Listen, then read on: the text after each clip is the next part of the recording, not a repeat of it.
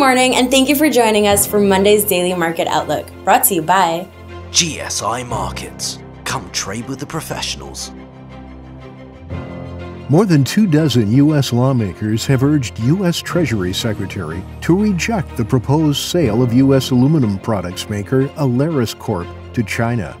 Secretary of State Rex Tillerson is on the wires urging Saudi Arabia, Egypt, and United Arab Emirates to ease the blockade against Qatar.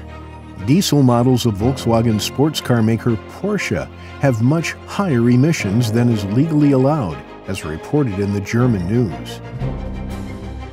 The euro-dollar pair continues to climb gradually.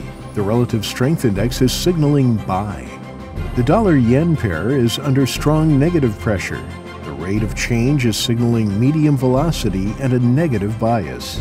The price of gold remains decisive and bullish. The commodity channel index is signaling a strong momentum and a positive bias. The price of silver is undergoing a bullish wave. We may expect low volatility in the upcoming period. That's all for Monday's Daily Outlook. Join us again tomorrow morning for more in-depth analysis of the markets.